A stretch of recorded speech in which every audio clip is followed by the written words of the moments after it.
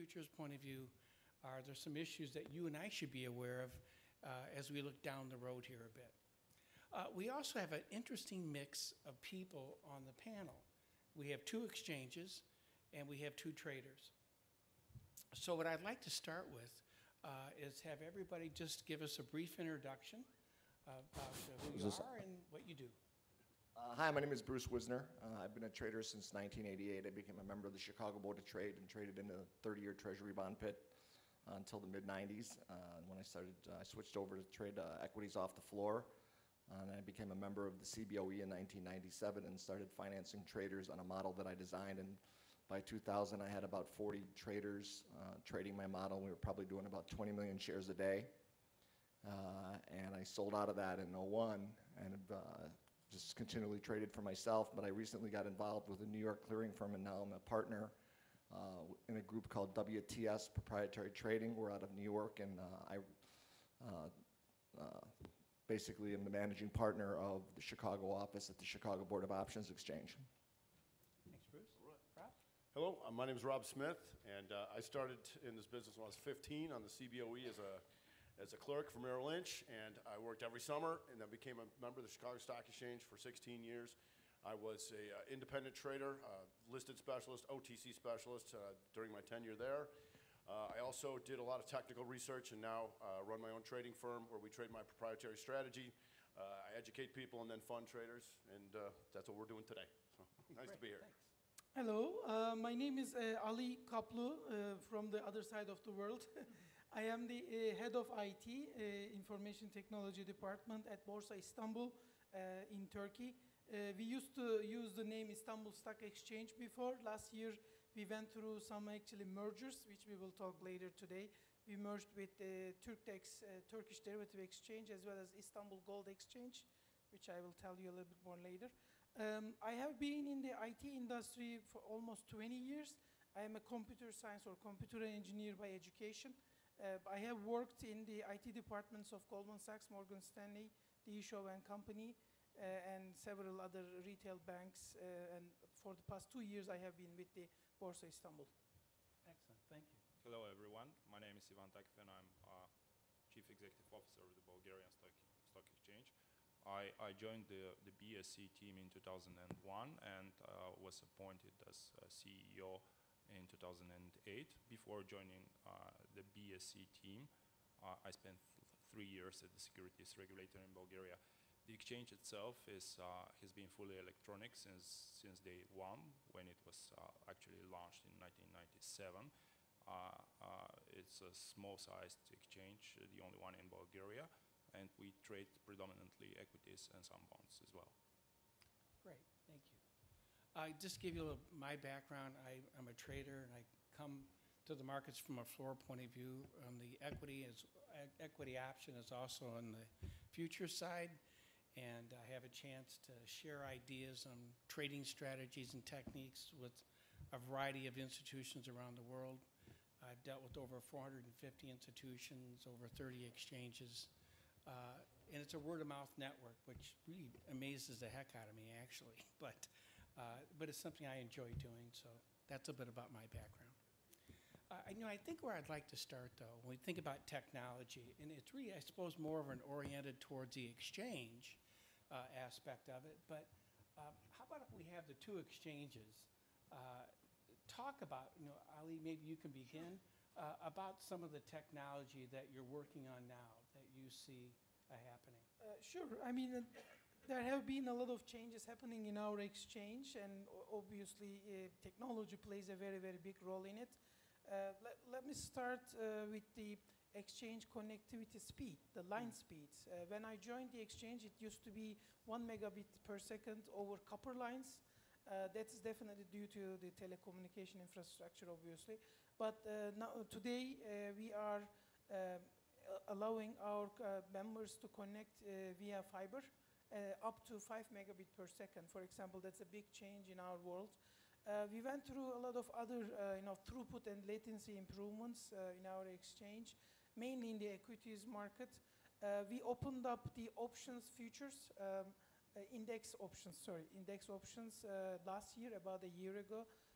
We have been trading index futures for the past 7 years, but as I mentioned, it was with a different legal entity called Turkish Derivative Exchange located in Izmir, in another city in Turkey. And last year, there was a new capital market law enacted. And as part of that capital market law, all these exchanges, Istanbul Gold Exchange, Turkish Derivative Exchange, and Istanbul Stock Exchange were merged, and Borsa Istanbul was born. Now everybody, all these trading systems are on the same roof. We also have a very active fixed income bond market. I definitely invite you to look at our statistics if you are into emerging markets. The interest rates are really high, so you can definitely get something out of it. Obviously, we want to do a lot of other things, and we have been going through a transformation as an exchange, and technology is a big part of it. Looking at the active projects going on, we have signed a strategic partnership deal with NASDAQ OMX recently. That was about officially announced like 3 months ago, back in February, actually, 4 months ago. So we have been going through an implementation of NASDAQ technology in our exchange, including trading, clearing, surveillance, risk management, data warehouse, like 7 different products of NASDAQ technology. Well, do you still have separate platforms from the other Yes, exchanges? that is actually So is one this of our part of the challenges. integration process? Exactly, that's one of our challenges because we are, as I said, we are going through a very, very big transformation, and we have to keep 2 systems up and running at the same time for some time. The NASDAQ, the first phase of NASDAQ will hopefully be ready mid next year. So till then, the old system has to run. Right after the new technology is ready, we have to go through some market readiness tests. And obviously that's a big challenge because you have a lot of members which has different IT maturity level. Some of them have a lot of resources, some of them don't have that much resource, and they keep complaining. So that is one of our challenge. And even after that, equities market will be on the new platform, but the fixed income derivatives and gold will be on the old platform for about a year.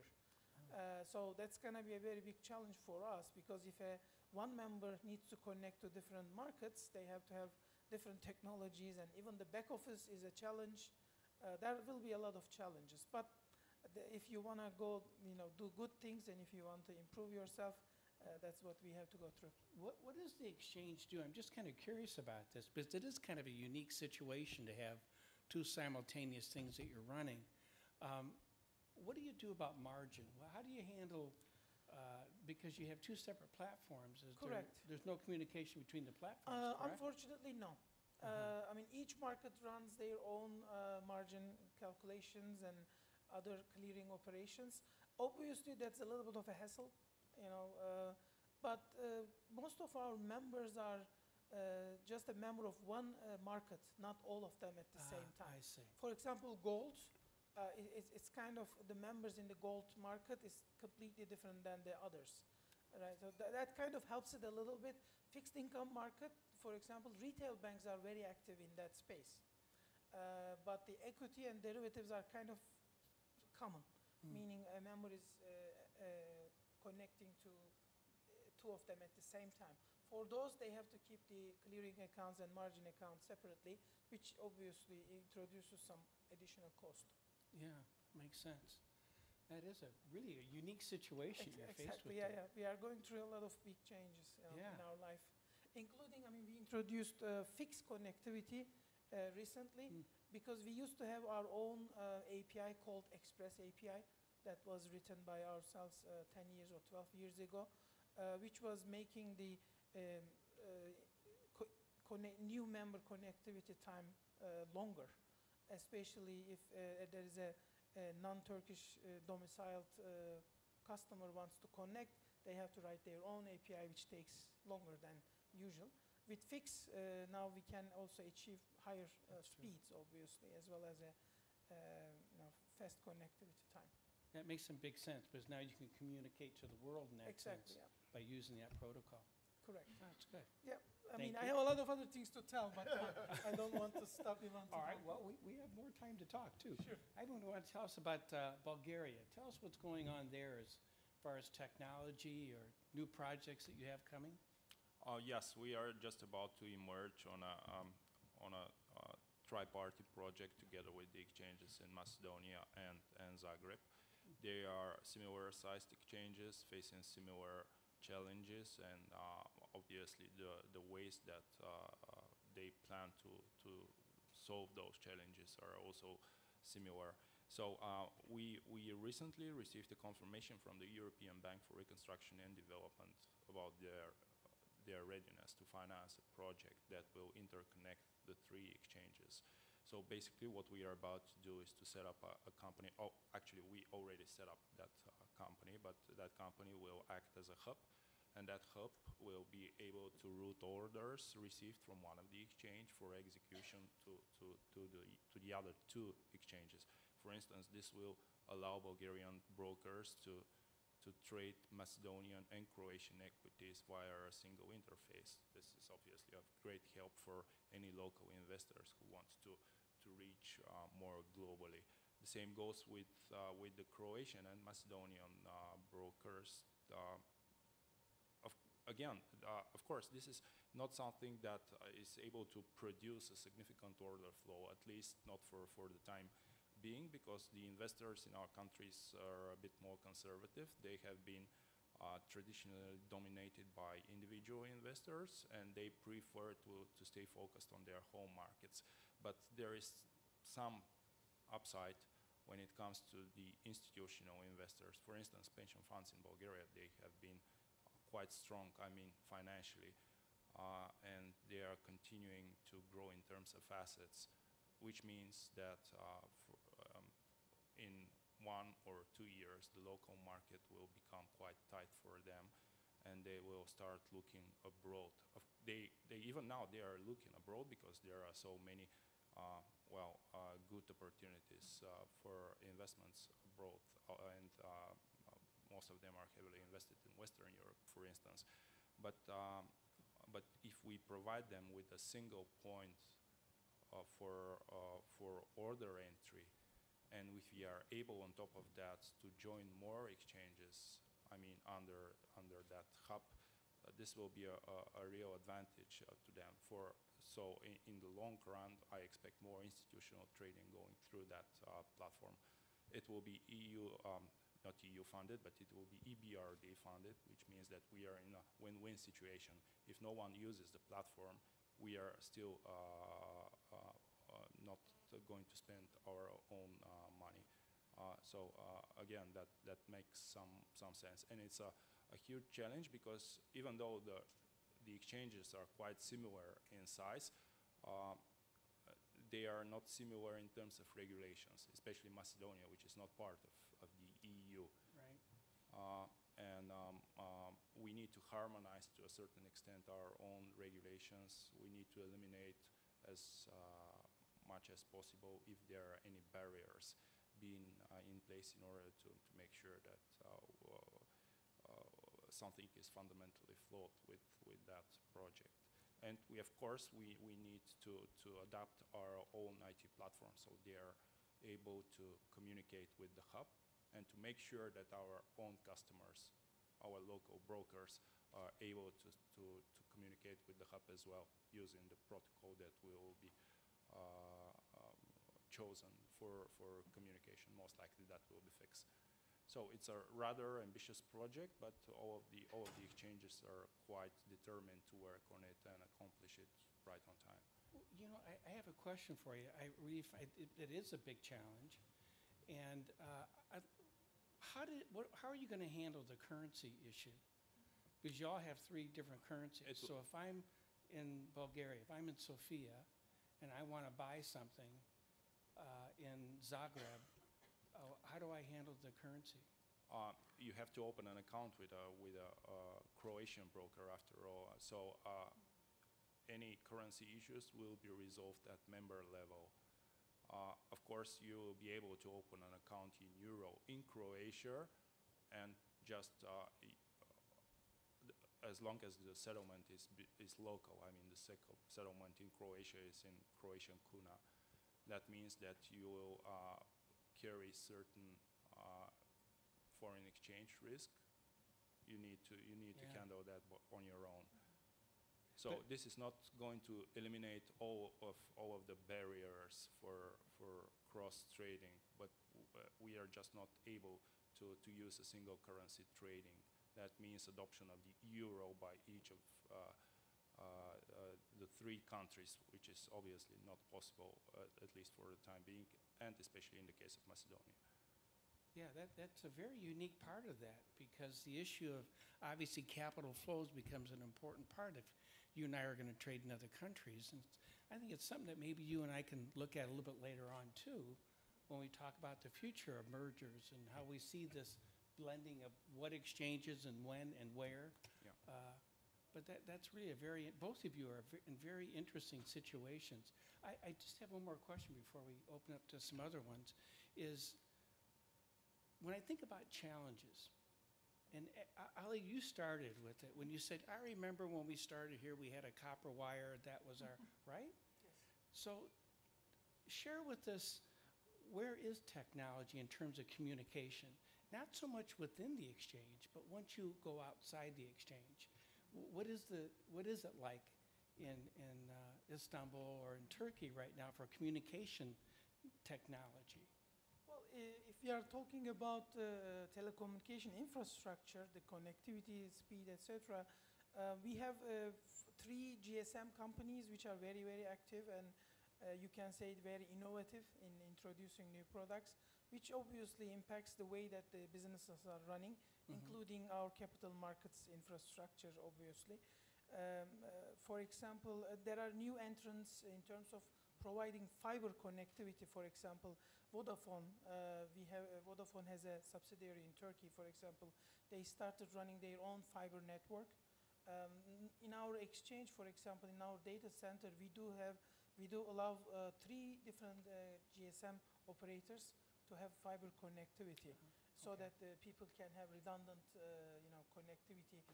And we are actually trying to enforce a requirement for our members to come to us at least via 2 different fiber operators. Turkish Telecom is the biggest one, obviously. There is Super Online, which is a subsidiary of Turkcell, and there is the Vodafone, is the 3rd one. So we allow all of them to have their own cables, physical cables, and now we allow them to, communicate. We are also looking into a radio link backup courier right now, in case something goes wrong with the fiber physical connections. So, I mean, one thing, a general comment I would like to make for the people who are dealing with US exchanges and some of the Western Europe exchanges, this becomes like so primitive. But this is where we are in our exchange maturity, cycle, right? So we are kind of following a little bit behind. Another, speaking of technology, for example, we built a new data center in our campus in the past year. So when we will start providing co-location, hopefully in the next few months. We are very actively working and getting actually a strategic consulting from NASDAQ to share their experiences. That's part of the strategic partnership deal. So later this year, we will provide co-location, which will reduce the latency less than 1 millisecond for one order in the equity market turnaround time, which is a big improvement for us. So with the co-location, as well as we are going through some horizontal and vertical integration, meaning we merged, as I mentioned, with Turkish Derivative Exchange, Istanbul Gold Exchange. We also increased our ownership in our subsidiary for clearing. So there is a clearing company, one clearing company in Turkey called Takas Bank, which currently Borsa Istanbul owns 62% of it. So it's the majority, shareholder. Obviously, there is also a 3rd legal entity for custody purposes. It's called Central Registry Agency, and Borsa Istanbul owns 65% of that. Well, the reason I'm telling all this is the new capital market law forced certain things to happen. And coming back to technology, with our new data center, we will move all the data center of all these 3 legal entities into the same data center. And just by achieving this, we will reduce the telecommunication bills close to like $50,000 a month. So because each data center needs to have lines to each other, and there are redundant lines. There are also lines to our disaster recovery center in Ankara, which is the capital city of Turkey. So those are different technology challenges that we are facing, and obviously playing a big role in business continuity, market connectivity, the speed, etc. Well, I'd say you've come a long ways from that copper wire you were talking about Sure. just a few minutes ago. That's really a huge program. In to 2.5 take on. years, by the way. 2.5 years, 2.5 wow. years, That's yeah. impressive. Yeah. That's really impressive. We are also going through some demutualization, so don't get surprised if we go for an IPO next year. Aha. Well, we'll have to. Yeah. Well, with the way you're moving your platform, we'll all be able to trade that probably when it comes out. Huh? Hopefully. Yeah. Hopefully. Ivan, what about you when it comes to the communication aspect as a technology from an exchange point of view, the ability of how you communicate with your brokers or how the outside traders communicate with the exchange? Are there technology challenges you're faced with there, or is that pretty well established? And if so, how are you going about doing that? They are actually pretty well established, but that doesn't mean that that is not something challenging. For us, the most challenging part is finding the right piece of software that suits our needs best. The computers have been dominated over our lives for last 15 years, let's say, so much that even fully electronic exchanges like us have been facing some difficult times finding the right piece of technology. The exchanges are not just an order matching mechanism, order matching piece of software that just basically matches the certain messages received from its members. Well, they are, but they are not just that. There are so many ancillary systems that are growing increasingly more complex over the course of the years that we, as a small-sized exchange, are having some hard time finding that piece of software that suits our needs best. Well, just as an example, has anyone heard about microwave networks like 6 years ago? And they are something that is usually perceived as something that has been here just like that. And new technologies are constantly emerging, and they are not necessarily replacing the old ones. The microwave networks are not a replacement of the traditional fibers, and they will never be. So what we need to do is to have the knowledge of everything that is out there, how it works, and we have to find the right person to implement that technology in our own exchange.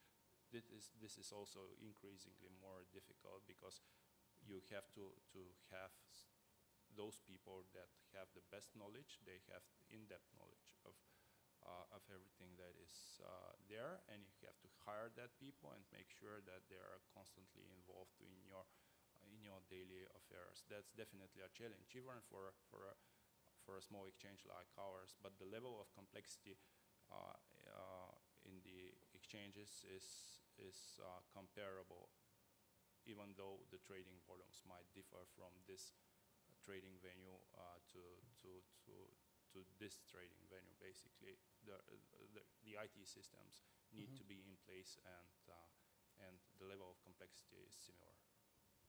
Good, thank you. Well, how about if we broaden this a bit and think about it from the point of view of what is it that we see for the future when it comes to technology? And I'd like to start with the traders, I guess, on this one. When you think about connectivity, I mean, we have some things in the States that we have in place that enhance that, and it's constantly changing. But when you think about something that may enhance your business as a trader, is there any particular technology that floats to the top that you'd like to see? Bruce, do you want to start us and go to Rob? Well, I don't know specifically as far as technology, a specific piece of equipment that I would like to see.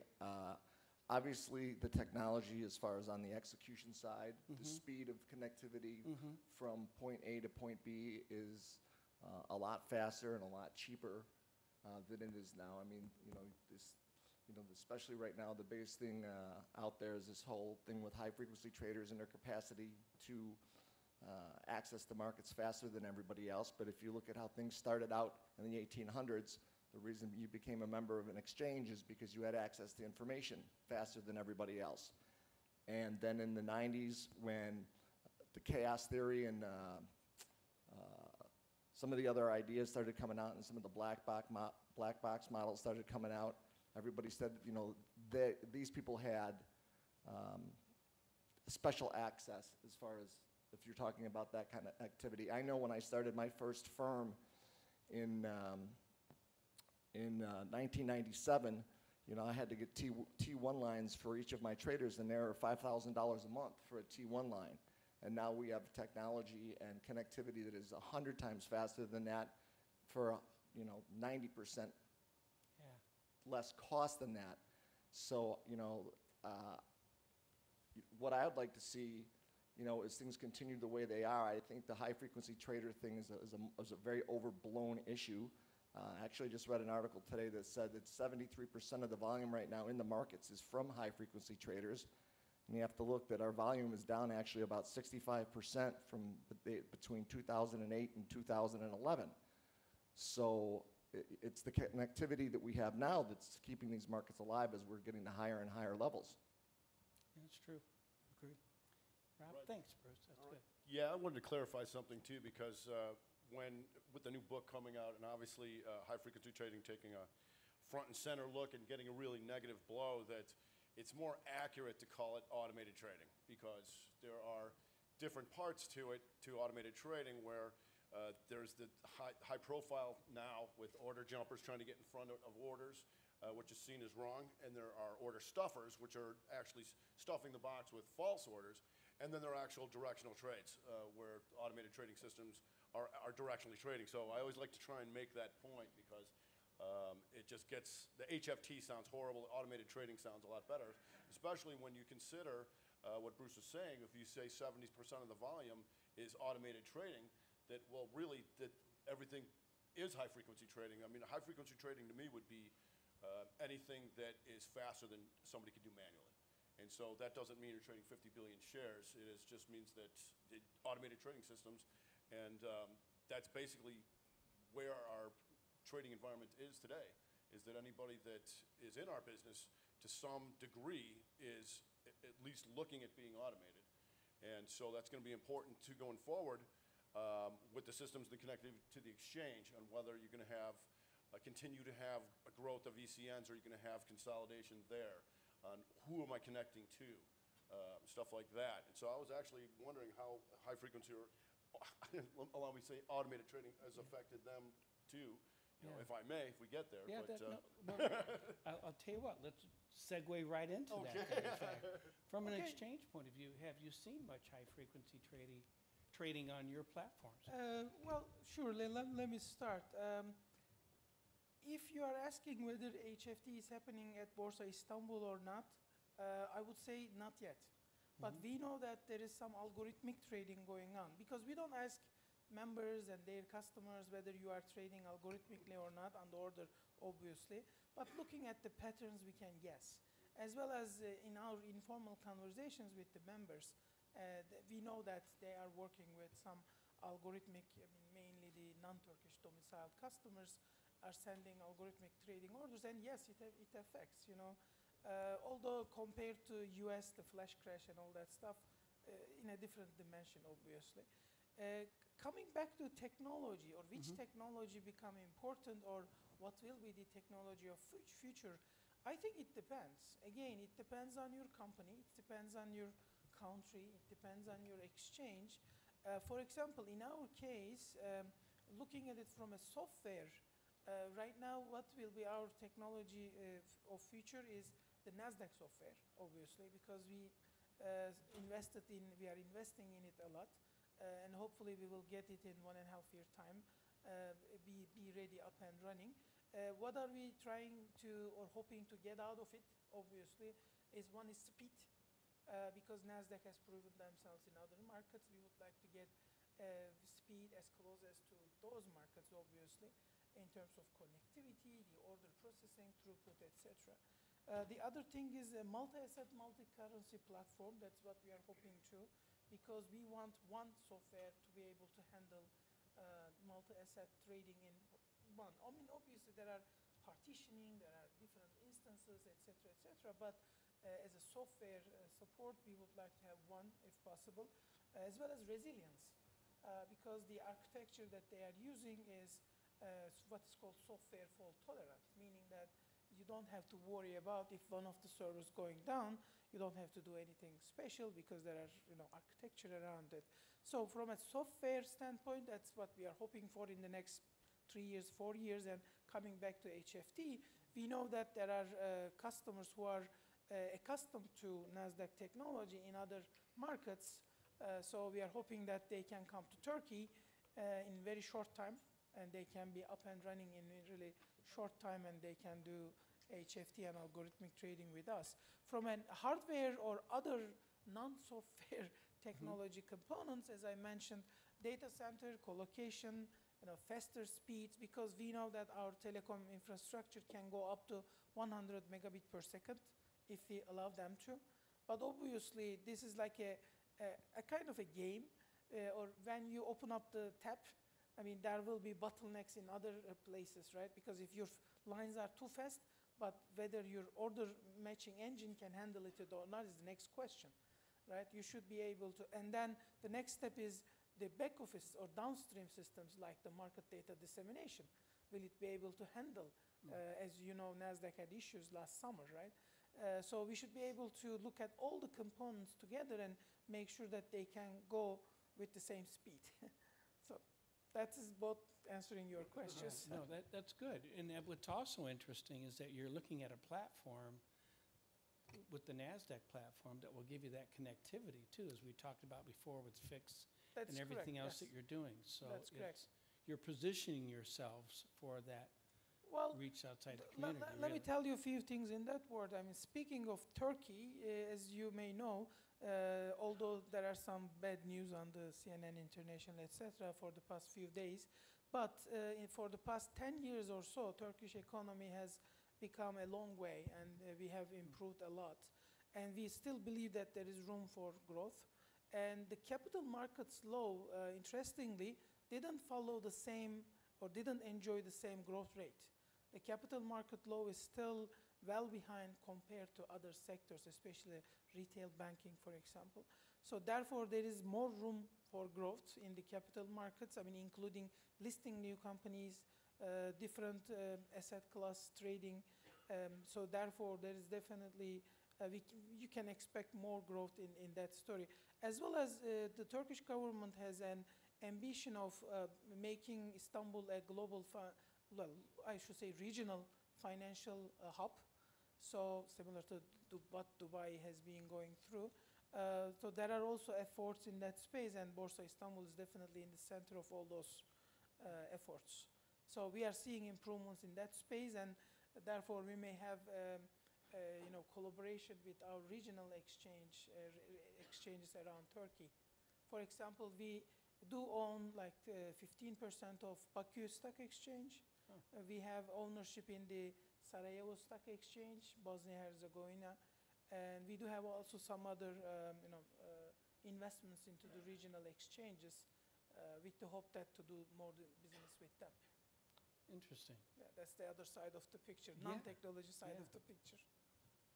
What about the Bulgarian Stock Exchange when it comes to this technology towards the future? What do you see there? We don't have currently any HFT on the market, even though there are a few computers hooked in. But basically, they perform balancing functions. Our members, just in case, connect such computers in order to make sure that their risk exposure stays within certain limits. It's a bit difficult to detect such computers because they don't trade systematically, and the order flow generated by those computers is rather occasional. And what we are seeing basically is just certain orders entering our trading platform on behalf of certain traders, but we have absolutely no idea if that trader is a computer or a person. Currently, the investment decisions are being made by the traders and, of course, the end investors. No HFT on the market, but I'm quite sure that sooner or later that will change. Okay, good. Thank you. Well, we have just a few more minutes here. It's amazing how fast it goes when you start looking at a few ideas. You know, because I think we could all probably think of a lot of questions when it comes to technology and exchanges and how they're utilizing and implementing them. But one of the things I think maybe we could just spend, we got about 5 minutes to give you a heads up. But the last category that we were going to talk about today was this idea of mergers. And it seems from what we're hearing from especially your area, that's obviously something on the front burner. It's something that the Bulgarian Stock Exchange has already reached out to other regional exchanges to do. Actually, I'm just curious, Bruce, Rob, about your opinions regarding, do you see more mergers as we look at the global patchwork, or do you see less? It sounds like from Ali here that they have investments in many other exchanges. Yeah. And so that it sounds inevitable. It's just a matter of how it gets done as far as regulatory, I would assume, right? We'll see how that comes along. But I did have one question, if that's okay. Sure, fire away. When you say that you're not sure about certain computers and high-frequency trading, what type of security do you have going forward as far as, what the flash crash in some people's minds was somewhat a sabotage or a bad tick? I just want to know what kind of security you have on your systems over there to prevent stuff like that. The flash crash, the market was closed on 6th of May 2010 because it's our national holiday, but it could have never happened in Bulgaria because the risk checks that are currently in place within the trading platform, we are using a trading platform provided by Deutsche Börse, wouldn't allow such things to happen. For instance, what we have, the so-called volatility interruptions, means that if the potential execution price lies within a certain corridor, everything is basically okay. But if it is above certain threshold, then the system will automatically switch to an auction. And even after the end of the auction, it's still outside that corridors, then the exchange will manually call the traders and ask them for confirmation of that trade.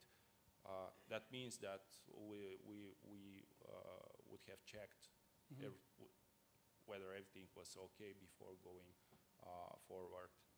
It is not a market-wide circuit breaker. It's a stock specific, but after all, everything started from a trading in a single stock and then just was spilled over again across the entire market. Great, thanks. Yeah, in our case, we do have several circuit breakers. As far as I remember, one concrete example could be if a certain stock price goes above or below, let's say 20% of the yesterday's closing price, it automatically puts on hold. And then an alert is generated, and a compliance person with the market operations have to look at it. Why it is happening? Is it because of a news from the company? Is it because of some other things which actually happened for the past month or so a few times? So that's one of the circuit breakers. But if it is in an actively traded security, for example, you may not notice it. But we do have, again, several surveillance reports running usually overnight or on T+1. Several surveillance reports that we built in-house as of today. I mean, we will get, again, in that space, NASDAQ Smarts product very soon. But we look at them, and if the alerts are generated, a manual person needs to investigate and see what's going on. So as I said, I mean, our world is slightly different than the US world, obviously. All right, well, unfortunately, that's where we're going to be able to finish it. Before we finish here, I do want to thank the panel for sharing their ideas with us and perspectives, and I hope that you're leaving with some ideas and information that you didn't have when we started today, that there's some nugget of thought or ideas that stimulated something for you or gave you a new point of view, or you may want to continue that conversation with our panelists as well, too. And also, I want to thank you for sharing part of your day with us. Again, the hope is that we can all exchange information to guide us along not only in our businesses, but maybe some other things we're not thinking of right now as well, too. So that's going to conclude this session. Thank you very much, and look forward to our paths crossing again. Thank you.